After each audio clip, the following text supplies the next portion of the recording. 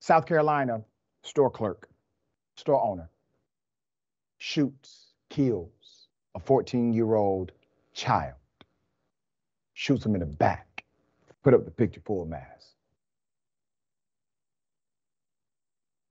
A 14-year-old black child is dead after being shot in the back by the owner of a Shell gas station in Columbia, South Carolina.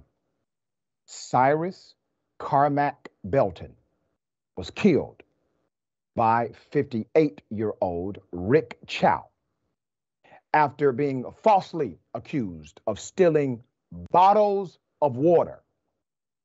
Chow was the owner of the Shell gas station on Park Lane Road, and he and his son chased Cyrus out of the store at approximately 8 p.m.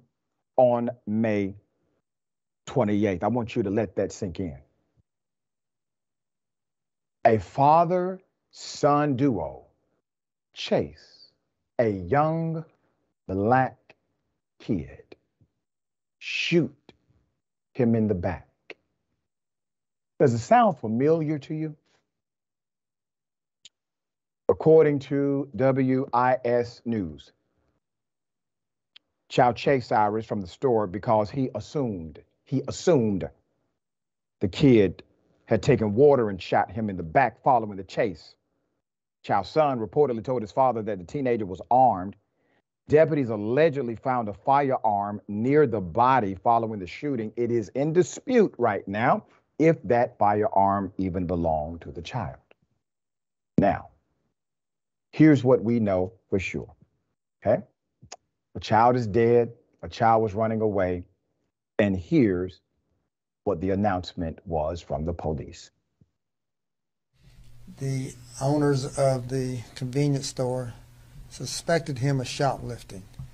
He did not shoplift anything. We have no evidence that he stole anything whatsoever. There was a verbal confrontation inside the convenience store. The victim went outside. He took off running. The son of the owner of the convenience store gave chase. The father, who owns the convenience store, joined in the chase. He was armed with a pistol. They chased a young man towards Springtree Apartments. The young man fell down.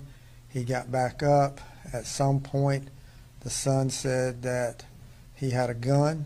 At that point, the father shot the young man in the back. Even if he had shoplifted 4 bottles of water, which is what he initially took out of the cooler, and then he put them back.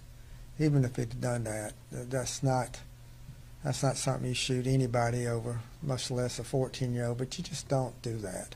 We're charging the owner of the store, Rick Chow, with murder. What about the son? I got some questions here that I want to pose for you because I think you will follow. 14-year-old goes into a store. According to the surveillance footage, he takes 4 bottles of water. What does that mean? That means he's thirsty. That means he's thirsty.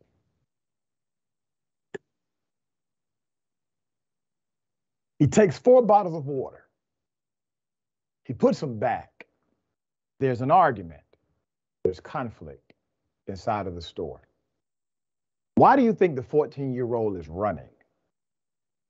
If the 14-year-old is running, it would not be outside of the box to assume he has either A, been threatened, or B, he has been shown a weapon and was afraid. So he's running for his life.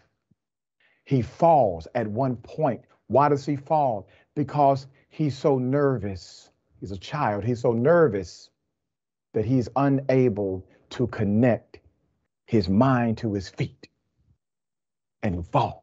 He stumbles, and he's killed.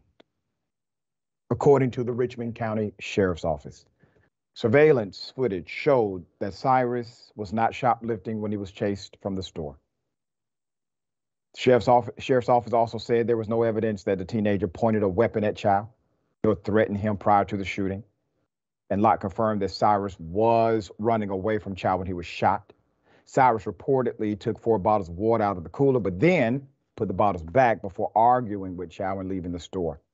Chow's son chased after Cyrus, and Chow then chased with a pistol. Okay?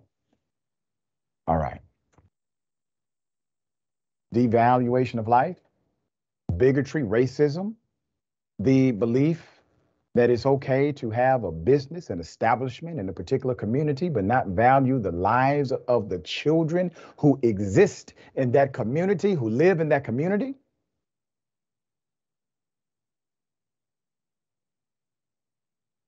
This is why we do what we do at Indisputable. We want to bring not only awareness, but we would like to bring consciousness to it. We want you to have an absolute understanding of what's real and what you can do to change it. This 14-year-old is dead. He's dead. He wanted water. If that does not jolt you, shake you to your core as to what needs to change in this nation, maybe this will.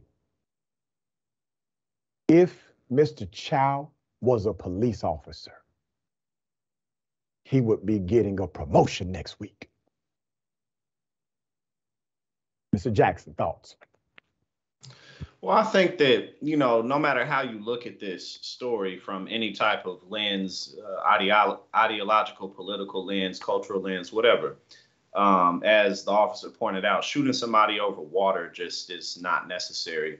Using a gun or really feeling the need to take someone's life or go that far with violence really isn't necessary or isn't even natural to feel unless you really feel like your life is threatened, or you feel like maybe your loved ones' lives are threatened. And obviously some water, anything that they may have taken out of the store, let alone the trouble that would come from it. It just doesn't make sense other than looking for an opportunity for that violence and looking for an opportunity to let loose. And that goes into many issues that this country has. And one of those huge issues is the ease of access to legal guns, and how often these types of things happen with people who look at, again, no matter what their ideological lens is, if somebody's willing to just take their gun out and shoot somebody in the back over some water, then, that's a huge issue there. And in 2 days or maybe tomorrow, there'll be another mass shooting that we'll be talking about. So many of those issues stem into the racism issues that you pointed out. So I think that this was, as you pointed out, it's important to look at this from every angle, but 4 bottles of water just simply isn't worth that type of violence. Right. And the thing is, the irony on top of the irony, on top of the evil, on top of the racism is that he didn't steal anything.